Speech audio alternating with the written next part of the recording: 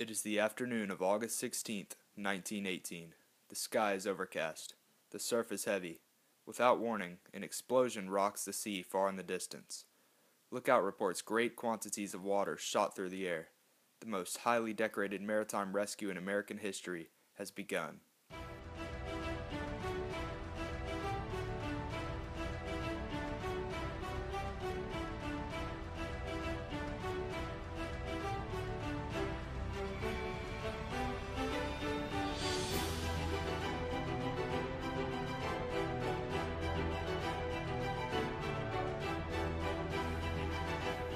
The explosion was a result of a torpedo launched from a German U-boat.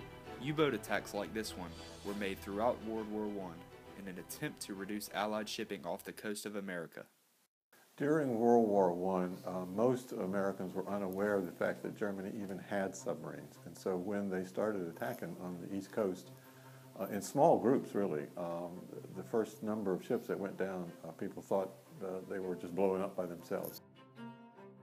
For sailors, life would have been uncertain. The possibility of their ship being decimated by an unseen enemy was real and evident. So our sailors, to answer your question, were pretty much unprepared. Mariners who found themselves in the raging sea had only one glimmer of hope: the life-saving service. The life-saving service was the forerunner of the U.S. Coast Guard.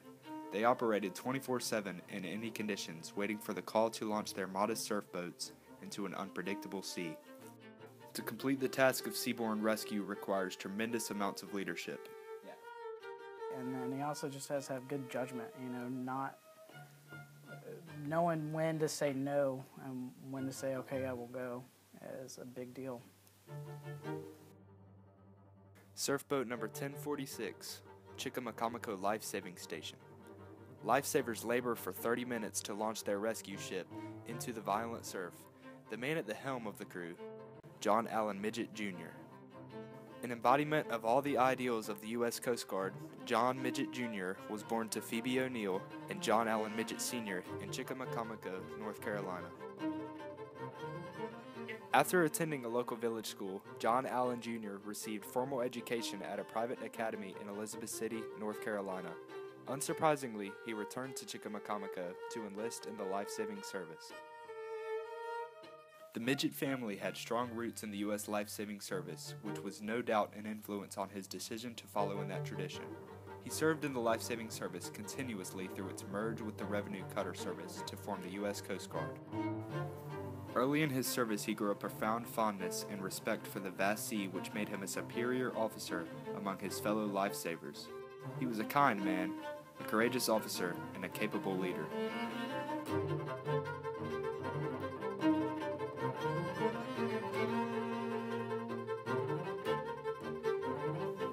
The role of the leader is one of responsibility, sensibility, and esprit de corps.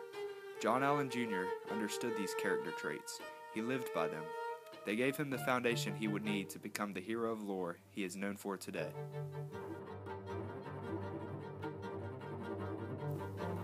John Allen Midgett Jr. and his crew struggled to escape the breaking waves near the beach in front of their life-saving station.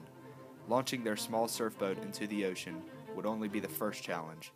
5 miles of raging ocean swells lie between Captain Midgett and the burning wreckage of the Merlot.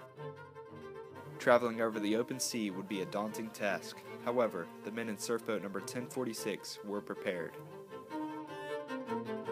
The United States Life Saving Service was a federal organization that existed nationwide on all of America's coast from 1871 until 1915, when it merged with the U.S. Revenue Cutter Service to form today's Coast Guard. And they saved literally thousands of lives, one soul at a time. Training on equipment varying from cannon-launched grappling hooks to the humble beach cart, surfmen became indomitable teams. These teams were indispensable when attempting rescues through the use of surfboats. The backbone of the life-saving service, surfboats were small wooden watercraft designed to get lifesavers to shipwrecks and bring back survivors safely to shore. To operate these versatile crafts in rescue missions was a feat in itself. They required 5 to 6 crewmen and a commanding officer who would steer and give orders. John Allen Midgett Jr. was confident in these roles, while leading his men into the ever-intensifying storm. His crew had trained for this very moment every week for months. He was noble and brave. Whatever the odds, he was going to bring back those sailors. The sea is enraged. The Merlot continues to billow smoke. Surfboat number 1046 draws nearer and nearer to the wreckage. Captain Midgett shouts orders to his comrades. They reach one of the Merlot's lifeboats where the captain informs Midgett of the situation. Midgett continues on to the Merlot wreckage. The men look up to him for direction as the boat approaches the burning sea. An unimaginably large wall of flames. The ocean seems to be on fire. The sailors of the Merlot lie in the inferno. This is the last point of return for Midgett and surfboat number 1046. If they are to rescue the sailors, it is now or never. The call is on John Allen Midgett Jr.'s shoulders. Captain Midgett orders the crew forward, into the unknown. The crew is uneasy, but their leader is calm and collected. The flames scorch the wood of the surfboat and singe the hairs of its occupants. Midgett and the men search for survivors in what can only be described as a living hell. Midgett heads the scorched boat through the burning debris in hopes of finding the missing crewmen of the Merlot.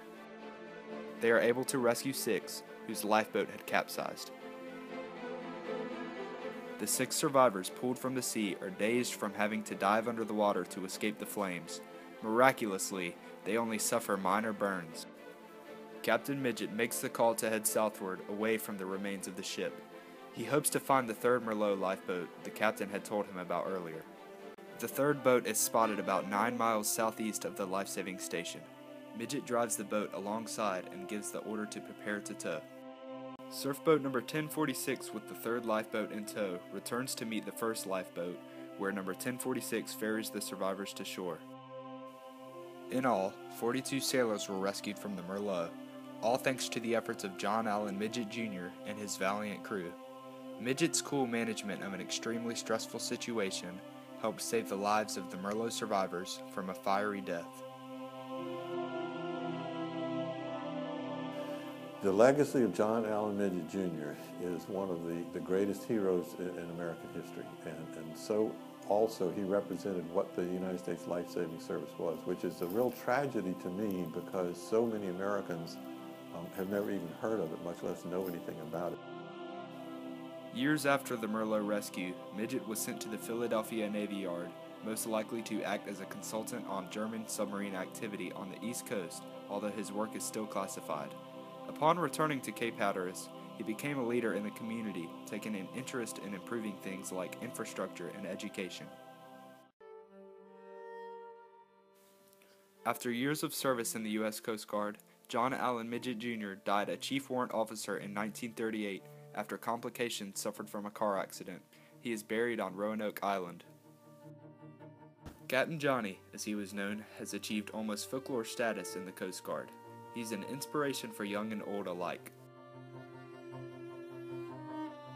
You know, those guys walking up and down the beach for miles at a time, pushing that huge cart, blink without batting an eye, you know. I definitely think that shaped, it gave the Coast Guard good roots and a good backbone. In remembrance of the mighty midgets of Chickamauga, the North Carolina Navy League Council, the state of North Carolina, and the U.S. Coast Guard proclaimed Midgett Day on July 2, 1972. The same day, the Coast Guard named its latest cutter after Chief Warrant Officer John Allen Midgett Jr. He was described by people who knew him as a man who took life by the scruff of the neck to accomplish his goals, yet he remained a compassionate man and a friend to many.